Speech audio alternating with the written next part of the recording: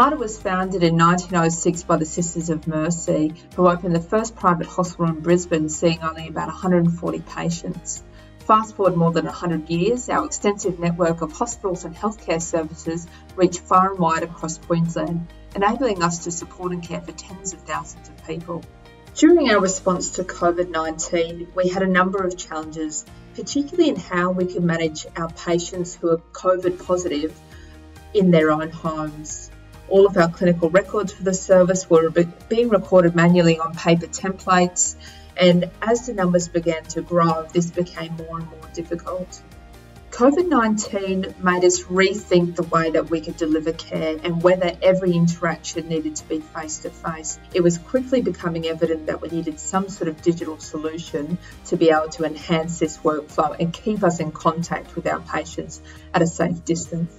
The key goals of this project were be able to capture the records of the patient digitally, be able to automate and fast track how we're able to report to our state health authorities, as well as being able to better communicate with the GP and the patient when they've finished treatment with us.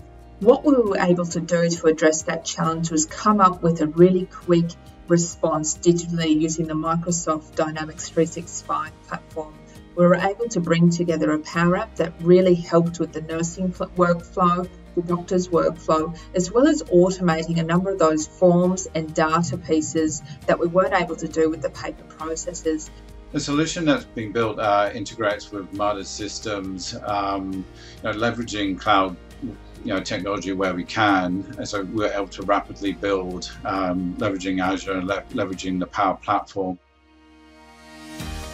The Microsoft solution meant that we could build a solution that wasn't just a throwaway solution built for COVID, but something that we could actually help MARTA on the journey to digitizing processes within the hospital. And what we were doing, we can continue building on after COVID has gone.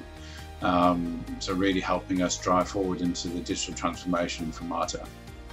One of the things I love best about working with Avanade is they really took the time to understand us, both what MARTA is about, but also understanding what our strengths and weaknesses are, and particularly where we have those gaps in utilising the current Microsoft technologies. I think the impact of this solution was initially around the safety of their own workers and also of patients coming in, but also the future impact of this work is already being reused in other projects and helping digitize other processes that MARTA have. The most exciting thing to come out of this project was it really broke the traditional rules of how we might have delivered a digital project at MARTA.